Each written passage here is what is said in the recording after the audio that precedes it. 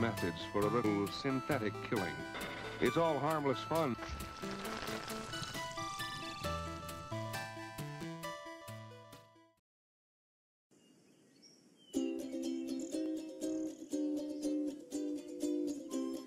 It's hard to believe that it's been almost 2 years since Yooka-Laylee was announced on Kickstarter.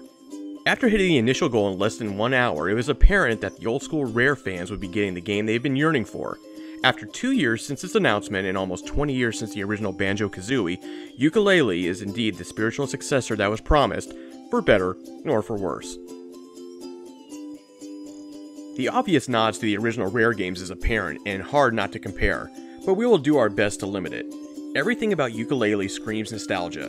Since the Yooka team consists of mainly former Rare employees, the hope of the magic returning has not been wasted.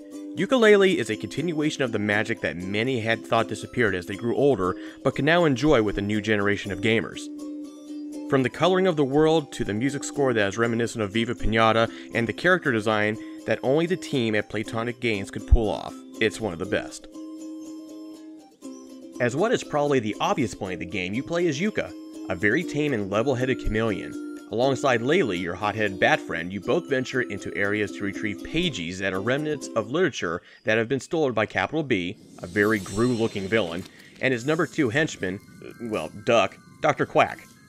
Pages are used to expand the map, which allows the player to explore previously unexplorable areas like castles, entryways, and world bosses. What may turn some players off who are used to a map full of objectives in open-world games is that there are no waypoints.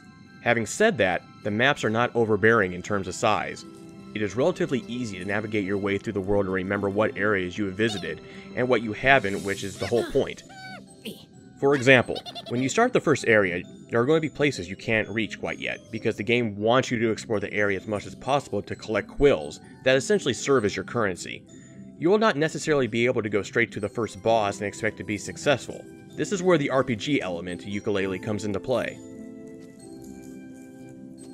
In each world, you will come across the local vendor that allows you to buy new attributes that will help you traverse the world, as well as give you an advantage to reach those hard-to-reach areas to collect more pages. There are also tonics that can be equipped after performing certain tasks that allows you to roll longer for races, or the ability to add to your life gauge, just to name a few. These tonics can greatly increase your chance for success, but there are some that you won't be able to collect until later, or after the main game is complete. The greatness of Yooka-Laylee is that it can be played on your own time. If you want to simply collect all the pages to be able to have an easier time unlocking new worlds, you can. Or you can do the bare minimum and continue onwards. There is plenty to do, secrets to discover anytime you want, and the game doesn't push you to go one way or another. For completionists, you can always go back to the world if you want, if you are willing to traverse through Ivory Tower to do so. The mini arcade games that you can play within the main game, or from the main menu, is a nice break from the actual game. If you want, you can invite up to 4 players for adversarial mini-games to help share in the fun of Yooka-Laylee. We should probably mention the co-op gameplay during the campaign, even though it will more than likely be rarely used.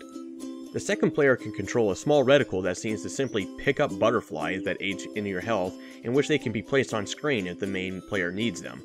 This is very reminiscent of Super Mario Galaxy in a way, except for Mario did it better. There is simply not enough for the second player to do for anyone to want to keep going with the main game.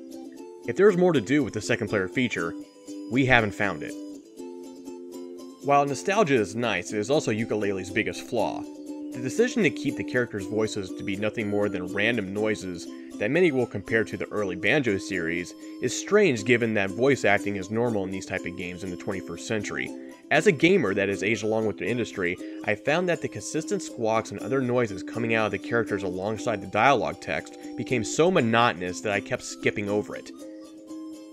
This is a minor gripe in an otherwise great game, but it stands out nonetheless. Having said that, skipping the dialogue may prove to be a mistake. A great amount of dialogue are winks and nods to the gaming industry, other games that the developers may or may not have worked on in the past. There are other silly gags along the way for all ages, but older gamers will appreciate the meta nature of the game. Yooka-Laylee knows what it is, and is unapologetic in its presentation and dialogue. There is a chance that my gaming nostalgia may have had a lot to do with my positivity towards this game. Yooka-Laylee delivers on its promises it made, which is sometimes unique for a Kickstarter project.